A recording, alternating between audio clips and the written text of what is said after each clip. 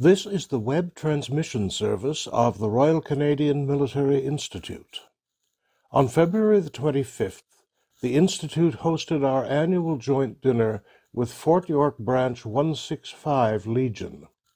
We were honored to be addressed by General Walt Natynczyk, former Chief of Defence Staff and now serving as Deputy Minister for Veterans Affairs Canada.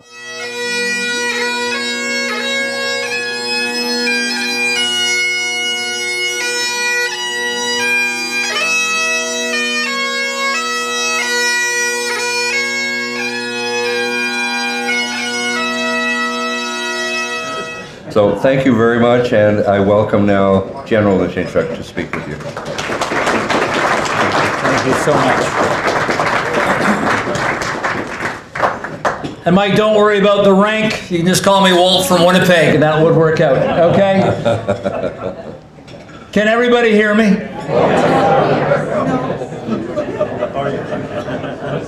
George told me not to shout. Listen, it's a real honor to be back here, and it's been a few years. It's been 5 years, and I still remember Gil was president at the time, January 2015 that we were here. And you want me to lower my voice just a little bit? Okay. Or do you want me to walk around? Can you hear me this way? Eric will go nuts over his camera. Okay. Listen, it's an honor to be here, and I just want to first express my appreciation for this opportunity to be here amongst friends, amongst family, with this very happy marriage between RCMI and the Royal Canadian Legion. And the Fort York Legion, George was just telling me about this, and I'm understanding it's a virtual Legion. No bricks and mortar there, but does an extraordinary job. But what a wonderful, wonderful partnership that is here in around this room. And having known some of you over the past decades, to thank you personally for what you provide to veterans, to those who still serve, and Dwayne, thank you so much for being here, but what you provide this community, an extraordinary community.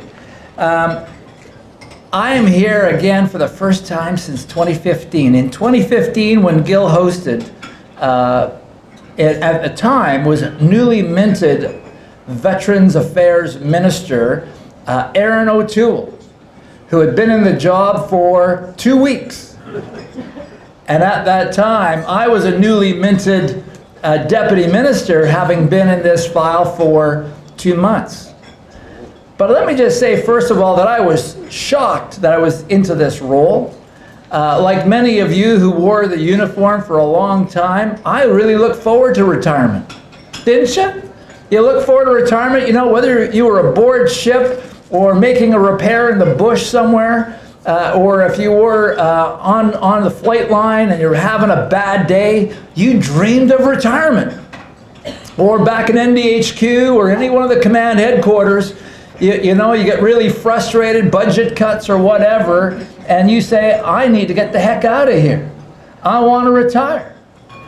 And I realized 2 months after I took off the uniform, only 2 months after the uniform, I realized something nobody tells you. Nobody tells you when you're wearing a uniform. Retirement's overrated. Retirement's overrated.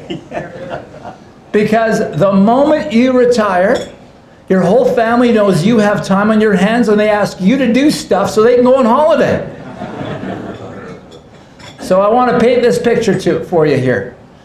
2 months after I retire as Chief of Defence Staff, in command of basically 100,000 Reg Reserve, the Rangers, the Cadets, you name it, it's February in Ottawa, minus 25 degrees, Saturday morning, 0700, and I'm walking 3 dogs, none of which are mine. And as I'm bending over to pick up another pile of you know what, a neighbor who I love stuck her head out of the back door and said, "Oh, how the mighty have fallen."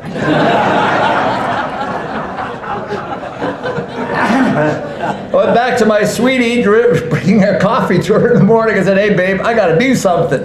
this every day is Saturday wears off pretty quickly. And so, just so you know, and in sharing with all of you, because I didn't share this when I was here 5 years ago, is that before when I was in uniform and Chief of Defense, I would have quarterly meetings with the Prime Minister. I would give an update on what's happening in Afghanistan, what's happening in whether it be Haiti or any of the other operations, how we're doing in terms of support to our troops and buying equipment and so on, give an update. One of the last meetings he said, so what are you going to do after you retire? And I said, well, you know, I got a few offers and I'll probably pursue that. But I said, you know, the job that I would really like to do is the Deputy Minister of Veterans Affairs. That's the job I want to do. And he said, why is that? I said, I'm not satisfied with how our soldiers, our sailor soldiers, airmen and women are being cared for. And I'm holding folks in the Canadian Armed Forces because I'm worried about the care for them when they take off the uniform. And so I wasn't surprised when seven months later, every day is Saturday, and I'm walking a lot of dogs, I get a phone call and they say, okay, we want you to do something. I said, terrific, I'm ready. They said, we want you to be the president of the Canadian Space Agency. I went, space? Space? I said, you know, I've got a degree, it's all framed up, it says business administration, but in reality, I've got a degree in rugby and football. And so here I got hired on as the president of the Canadian Space Agency, and my gosh, we have brilliant engineers and scientists. Brilliant. But for me, every day coming in was a shock for them. Because it was like, if you've seen this TV show, Big Bang Theory, every day was another episode of Big Bang Theory. And if you've seen the show, I'm like Penny. Okay, don't let your imaginations go too wild. Here, now. Okay. Keep it played here. Eric, you got this camera running here or what? Yep. But I tell you what, in October of 2014, I got a call saying, we want you to go to Veterans Affairs, move now out. I had 1 week's notice.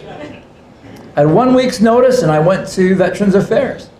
And what I found was a perfect storm. It was a perfect storm. And when I came here 5 years ago, I was still doing an assessment of that perfect storm. And the perfect storm was the reality that our troops were coming home from Afghanistan, injured both physically and mentally.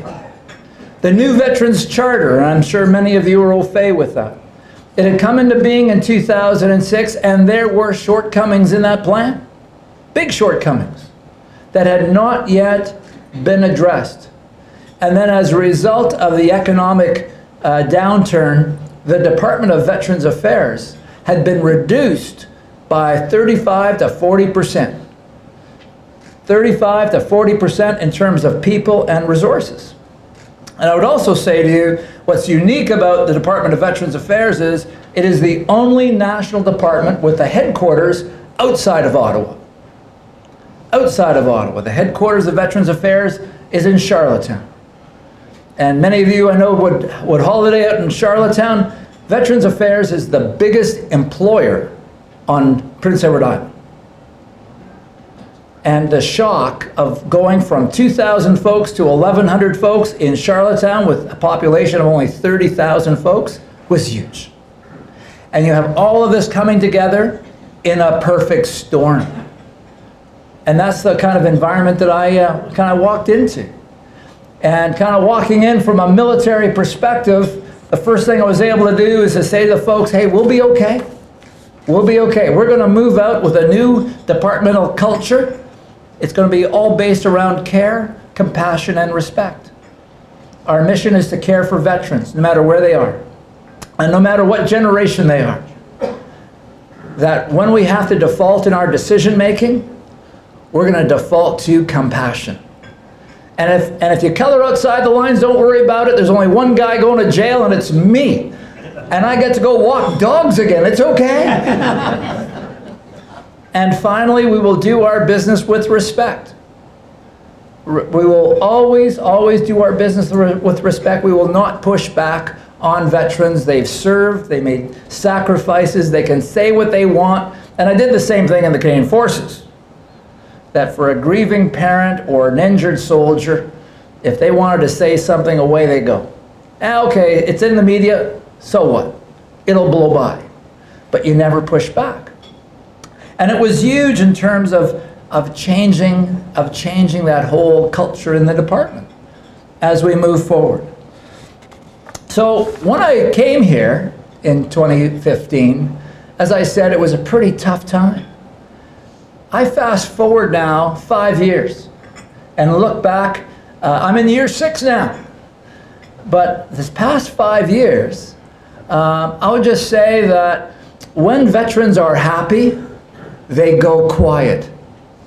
It all goes quiet. When veterans are unhappy, oh my God, do we hear about it. And you know what I mean, especially with social media.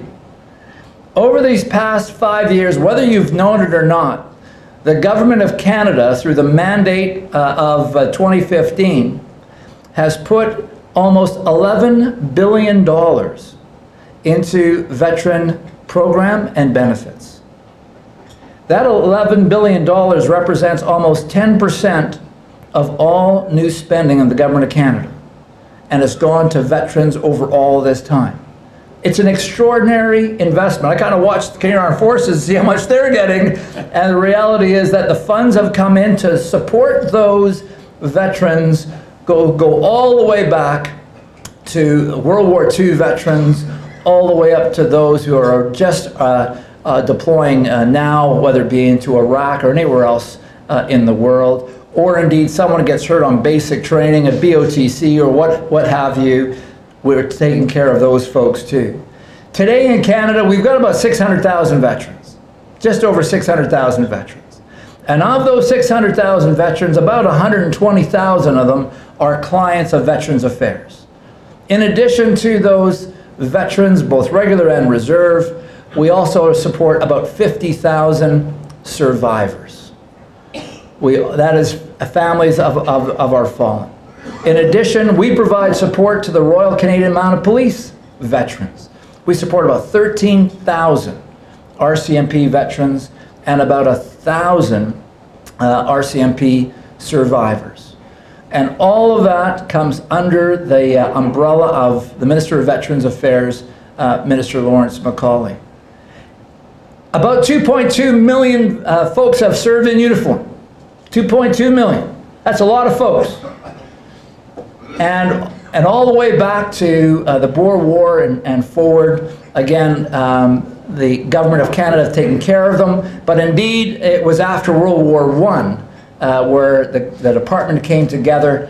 And I say with tongue-in-cheek, while we're commemorating, last year we commemorated the centennial of World War I, and this year we are commemorating the 75th anniversary of the end of World War II, 70th anniversary of the start of the Korean War. We also recognize that we had 100 years of backlog, if you know what I mean. The backlog on all the files is about 100 years because it started in 1919. We have an extraordinary record of service to our veterans through all of these years. And just to say that as we compare what we do with our American colleagues, and I'll be in Washington later this week, or our Australian or our New Zealand colleagues, we benchmark for best in practice across and for support to all of those generations across the board. And we are always making efforts in order to address and improve our programming. What we know is that of all of those folks who serve, we have done research and found that about 1/3 of folks have difficulty in their transition to civilian life. So every year we know that there's about 7,000 to 9,000 men and women who release from the Canadian Armed Forces, both regular and reserve, and about 1/3 of them have difficulty in the transition to civilian life. 2/3 of them are fine. They've had generally a good career. Many of them have got to senior NCO or officer ranks. Some of them have superannuation and they're good and they move forward and there's no problem at all. 1/3 have difficulty. And as we drill down on that 1/3, who do we find there?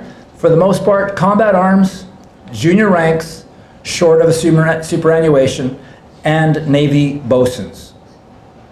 Those are the folks who are having struggles. And when we drill down a little bit more, we try to figure out why are they having a difficult time? What is the issue? And what we've been able to do through the research that we have, been able to figure out that there are about 7 domains of well-being. What keeps people happy, what keeps people satisfied in that transition and a change to their new normal. It's 7 domains of well-being. The most important one, number 1, is purpose. It's purpose. This idea, again, that every day is Saturday wears off pretty quickly. And you need to get up and you need to do something every day. You need to have purpose every day. For some folks, it might be a job. For some folks, it might be a hobby. It's not dog walking. It's got to be something that gets you up and motivates you and pushes you into tomorrow's. It's purpose. The second one is financial well-being. The third one is having medical support, adequate medical support. The fourth is having family support. And I just want to ask family members who are here today, if you could stand up and let's just recognize it. If you're a partner or spouse in a veteran family or military family, can you just stand up right now? Let's give a round of applause. There you go. Family members are the first caregivers. They're always the first caregivers. We need to provide support to family. Having adequate shelter is key as a domain of well-being. Being part of a community is part of well-being. And finally, identity. Those are the 7 domains of well-being. And as we drill down to that 1/3 of all veterans who have difficult times, we kind of roll in and say, what went wrong? And you can all actually articulate it down to one of those 7 domains of well-being. So what we've been able to do in this investment that's occurred over this past 5 years is focus the programming and focus the benefits on those domains of well-being. So with regard to purpose, we've been able to create a Canadian version of a GI Bill, of an education bill. So the education and training benefit now provides support in terms of tuition, books, and living expenses if you've done 6 years of service or 12 years of service, respectively $40,000 and $80,000, so that folks can go off and get back into school. Or if you're like me and you joined the Army because you hated school, you can also get $5,000 to learn a hobby. Whether you want to make golf clubs, or you want to learn how to sail, or you want to become a sommelier, but you can actually do things in order to gain purpose. We've created a career transition service, so that, and we've done it online, so that I've heard of veterans, they apply at 8 o'clock in the morning, and by 9 o'clock they have an answer, and they're good to go. We go through career counseling and job placement. But it's to have purpose. We've created, as we move this Pension for Life initiative, as part of one of the long-term disability income replacement benefits, we actually allowed veterans to earn $20,000 on their own without any clawback on that income replacement benefit, in order to incentivize purpose. Get them out of the basement, stop playing Xbox or watching the Netflix, and get moving with purpose.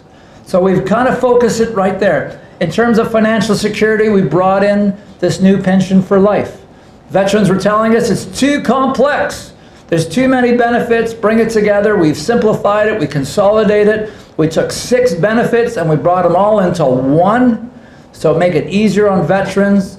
And we've benchmarked it so that someone who is going through treatment, whether it be addiction treatment or mental health treatment, physical treatment, or vocational rehabilitation, is getting 90% of their pre-release income, and that's indexed. And we set a floor, so especially if there's a young private or officer cadet who gets hurt on basic training, there's a floor that gets them into the middle class. It provides financial security. In terms of medical support, again, increasing the support for mental health, the operational stress injury clinics, access to 4,000 mental health service providers coast to coast to coast through Blue Cross Medavie, and indeed we have over 4,000 veterans in long-term care, and had a great discussion about Sunnybrook today. Great facility here. But we are supporting over 4,000 veterans in over 1,100 facilities coast to coast to coast.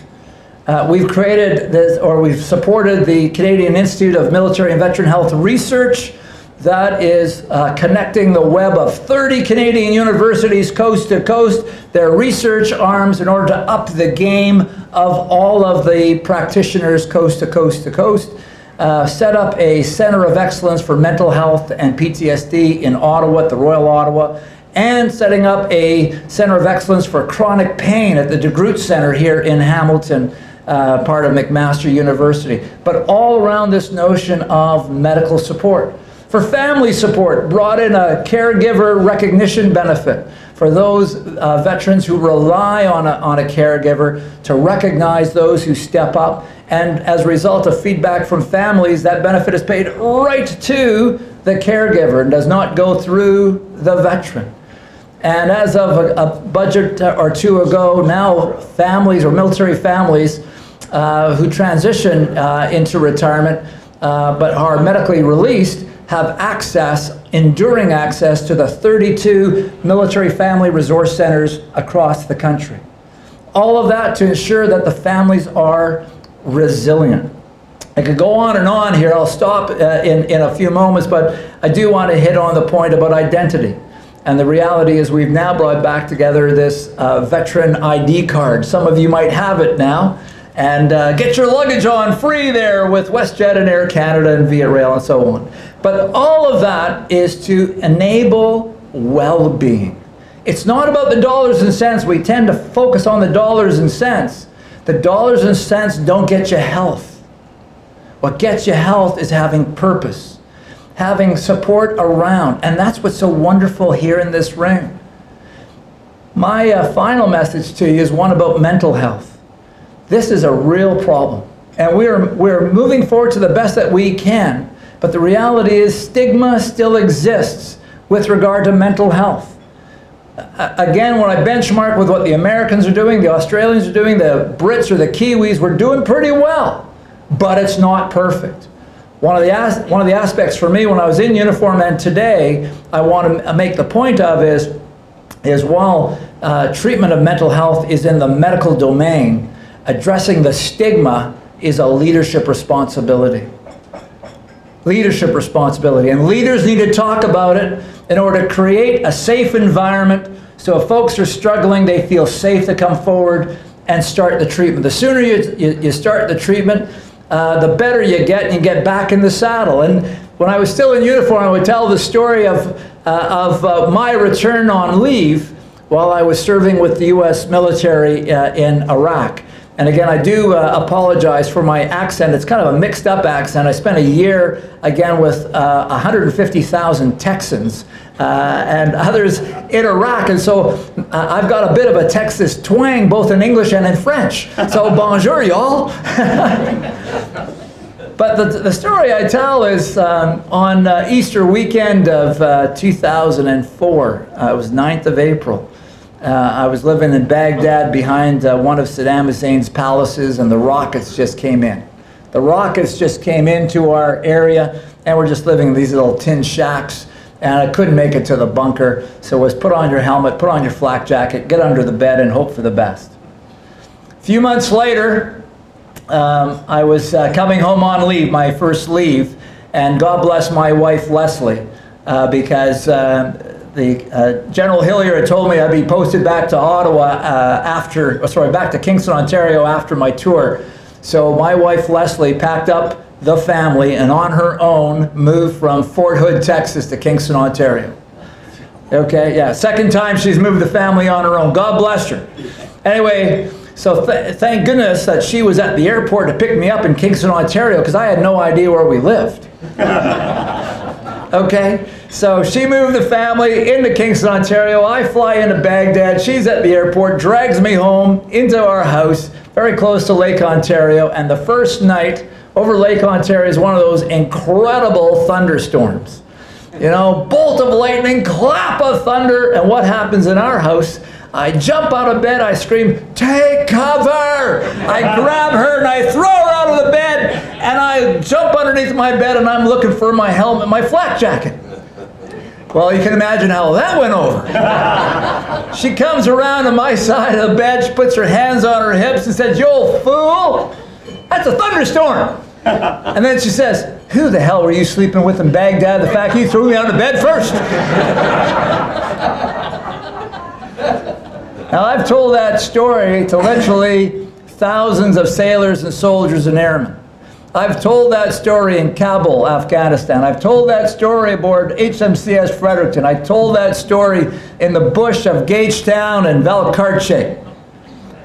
And in every occasion, a young soldier or sailor or airman or woman comes up to me and says, "Hey, sir, that's me. That's me." And the reality is that if people feel safe to come forward and are able to get help, they're able to get back in the saddle again. And that's what's just so powerful. So ladies and gentlemen, I just want to say that on behalf of the department, I am absolutely thrilled to be here and to break bread with you. I am so pleased that the community of veterans, the community of those who have served, the community who's made so many sacrifices, coming here together, keeping each other healthy. I would also say that no matter where we served, whether it was Army, the Navy, the Air Force, we all want to know that someone recognized what we did. I can always remember it was Christmas of 2009. I was in Afghanistan with Minister McKay and a number of other VIPs, and it was Christmas Eve. We were at this camp called Massamgar. We're on the top of the mountain, and there's a Leopard tank up there, and a Strathcona sergeant who was commanding that tank.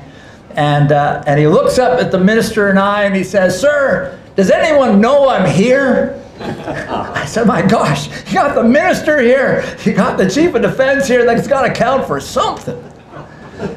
No matter where our people are and serving, they want to know that the country recognizes them, appreciates their service, appreciates their sacrifice, and they are not forgotten, even when they take off the uniform. And that's what this is about. My last duty here, I just want to recognize someone whose name was brought forward to me, who has made a significant contribution in support of veterans across the board. I'd just like to present a certificate of appreciation from the Minister of Veterans Affairs and a coin of the Medallion of Excellence, my coin, and it says "Care, Compassion, On, and Respect." And Sam, if you could just come forward, you have no idea what's going on, but just come forward, Sam. Okay. Sam, this says Captain Samantha Roman for your generous contribution, outstanding dedication to veterans and the values they've served to uphold. I just want to present that to you on behalf of Minister Lawrence Macaulay.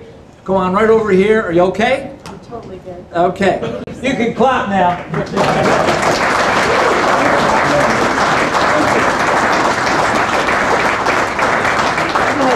Can I do this? There you go. Thank you. And I'm ready for questions if you wish.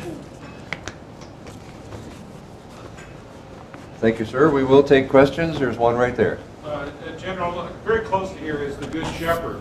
And I know it's close to your heart that Veterans Affairs stepped up big time with the homeless issue in Toronto through the Good Shepherd. I don't know if other people here know where it is, but they may not know the extent that your department has gone at the Good Shepherd. Well, thanks very much for the question. I wanted to touch on shelter.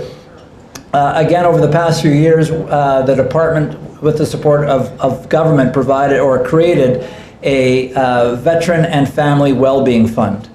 And the purpose of the fund is to invest in innovative ideas. And one of the areas that has been absolutely superb is supporting homeless veterans. And so Minister Macaulay was just in Toronto in the past few weeks and with an announcement at the Shepherds of Good Hope with regard to an investment of just under $400,000. And again, a counseling service in support of veterans in that regard. And again, there's a lot of veterans in this city, and we don't know that they're there. And having this kind of a counseling service In addition to, we've created a Veteran Emergency Fund. It's the first time that the Government of Canada can actually give money to an individual without having to prove their eligibility. So we can actually put a roof over their heads, put groceries on the table while we figure out who they are. And I'll just say to you, use this opportunity to say I was just out in Calgary at a Homes for Heroes that just opened up recently. Fantastic community of 15 of these tiny homes. And this was supported by Atco Frontech and I think PCL Construction. But walking around and talking to the veterans. One veteran, Queen's York Rangers, Aurora Squadron, in Calgary, and getting support. Things went sideways, and there they are. Another Calgary Highlander, different situation. Met a young lady, radar technician. So what are you here for? And the ability to find these folks, put a roof over their heads, and then get them down the path towards well-being. That's what's happening at the Shepherds of Good Hope. Thank you so much for that question. Any other questions? Comments? Oh, well, There we go. sir. Sir? Sir, Where are you? Walt. I'm here. Okay. I don't understand that president of the space agency, but I do understand that a real general in charge of Deputy Minister of Veteran Affairs. Okay, I do understand that. And from what I understand, Veteran Affairs is working really good because we got a general that understands what's going on. What is going on with the Department of National Defense? We have had so many good generals go through our organization. I'm thinking military, I'm thinking artillery. Jeffries, Bino, Leslie, and those guys, okay? Those guys, like, why are we so screwed up in the Department of National Defense in terms of equipment? I'll just use equipment. Sir. I really appreciate the question. No comment. Why not? A real general!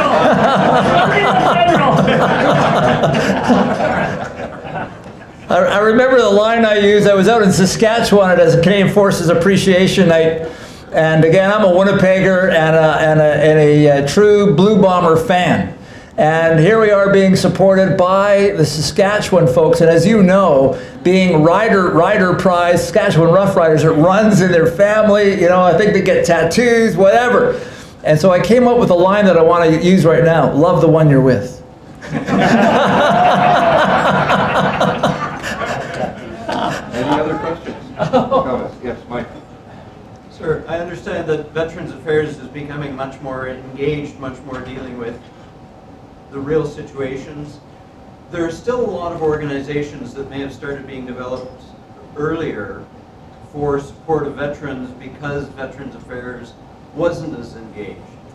How is their role still valid? What's the relationship between organizations like that and your office? Supporting veterans is all about partnerships across the country. It's all about partnerships, and it's grassroots community partnerships that are essential. And I just say this from the military standpoint, you can give intent at a strategic level, but it's what happens boots on the ground that's so key. You know, and I just want to applaud the Royal Canadian Legion, and we're doing a lot of support and cooperation with the Royal Canadian Legion. I just talked to Tom Irvine. We did our kind of semi-annual meeting with the Legion, and my mission is how do I empower the Legion that has 1,200 branches across the country and really the foothold, and we are training the service officers in order to do business.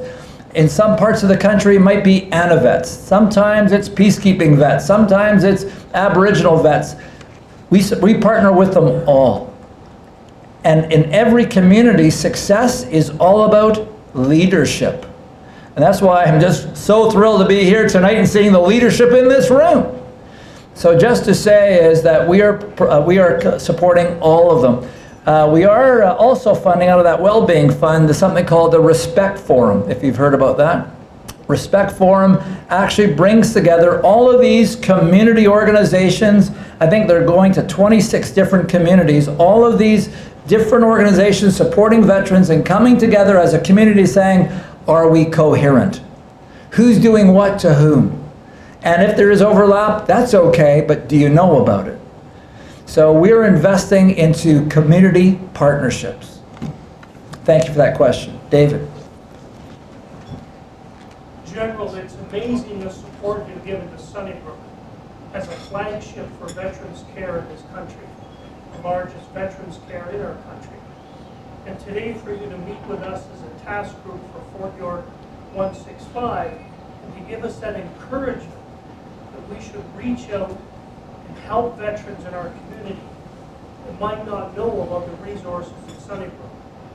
My question to you is similar to what we discussed earlier, and I want you to share with everyone the ambition that you disclosed that has to do with expanding the role for access to not just World War II and Korean vets, but for Cold War veterans in this country. And to have the bed space not be disregarded and is available at such a flagship in this city.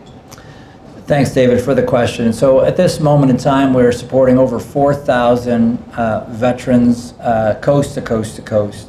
1,000 of those veterans are what I would call post-Korea War vets, where their eligibility is that they are frail, they are ill or injured as a result of service.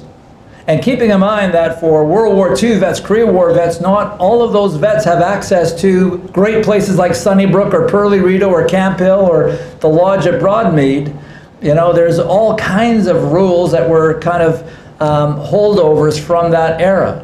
But what we've been able to do is go to government and say for those veterans who are post-Korea, who have injuries, illnesses as a result of service, under some criteria, we can get them into a facility. And I'll just say I was in Quebec City a few months ago at the long-term care facility called Maison Paul Tariquet, and we have 2 Afghan vets there in their 50s.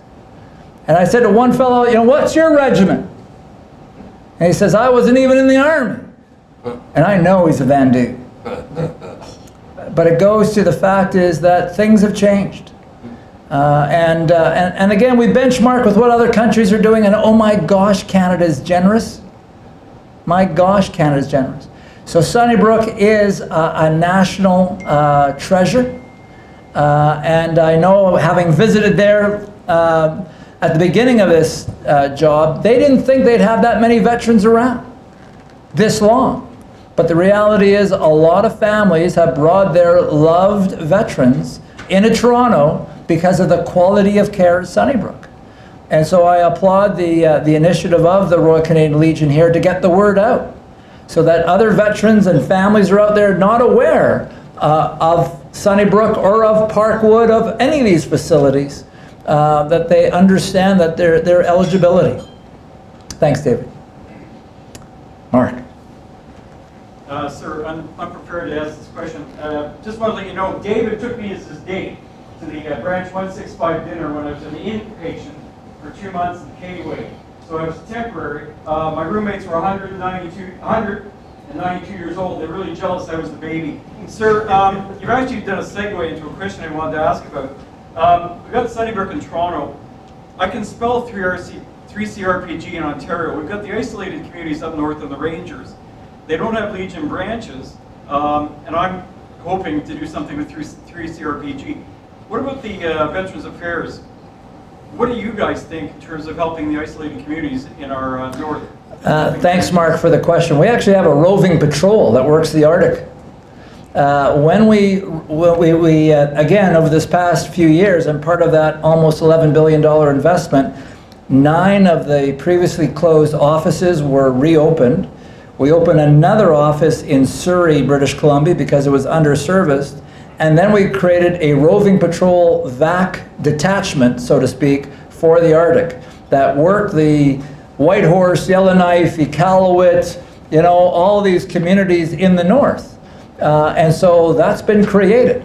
And again, not a big profile. They go in and partner with the Royal Canadian Legion and, you know, on set dates, we have the folks up there. And we're also trained the trainer. We're training the Royal Canadian Legion service officers as we are for ANAVETS, Army Navy Air Force vets, the Dominion. in order to cover off all of those regions. I would also say to you, if you don't have one yet, here's a plug for the MyVac account. So we're online with the MyVac account. We now have over 100,000 veterans and family members who are MyVac account holders. So if you're not online, consider the MyVac account, because again, we are serving folks in the hinterland. What was amazing, I was at the opening of our office in Prince George, British Columbia, otherwise known as PG. How many folks have been to PG? There you go, a few. And again, a small detachment. We have 4 folks working in Prince George, or PG. But when the doors opened, 8:30 in the morning, we had 3 door crashers. 3 door crashers. One fella had just been homeless. Family tossed him out. He was living in his truck. One veteran was a Korea War vet, wanted a reassessment. And the third one was a 95-year-old Royal Canadian Air Force veteran, World War II, air crew, and he was living on his own on 200 acres, 2-hour drive north of Prince George, no electricity, no running water. So he comes into the office on this day one, and the case manager, veteran service agent says, "Whatever can we do for you?" He says, "I don't need nothing. I just want to know you guys are here when they take away my driver's license." And I think this is important. Again, you know, we serve about 120,000 veterans, but the country has over 600,000 veterans.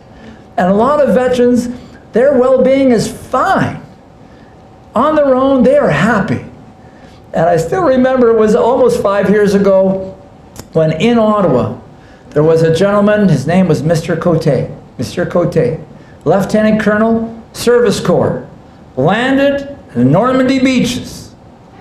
Okay, after the war, became a public servant, became a deputy minister, and a deputy minister in 6 departments, including Veterans Affairs. And Mr. Cote was living on his own, 100 years old, on the east side of Ottawa, in Vanier, when there was a break and enter, and someone came into his apartment and tried to kill him. And this 100-year-old veteran fought him off and survived to call it into 911, and didn't they catch the culprit? And the guy was quite the murderer. And we rolled in and say, "Mr. Cote, what can we do to help you?" He said, "Back off." He said, "I'm good. I don't need any help." Oh, hallelujah. Hallelujah. We need to be there no matter where people are, whether it be here in Toronto or in Ottawa or up in Iqaluit or anywhere across the country. But at the same time, respect the fact, if they've got everything in place and their well-being is assured, march on. Mike, are you there for a reason? Yeah, I'm getting closer. I'm getting closer to you, sir. Is there a red light up here? Well, thanks very much, Mike. This has been another in our series of webcasts produced by the Royal Canadian Military Institute in Toronto as a public educational service. You can find news of upcoming events and links to our webcast archives at www.rcmi.org. On behalf of the RCMI, this is Eric Morse saying goodbye for now, and thank you for joining us.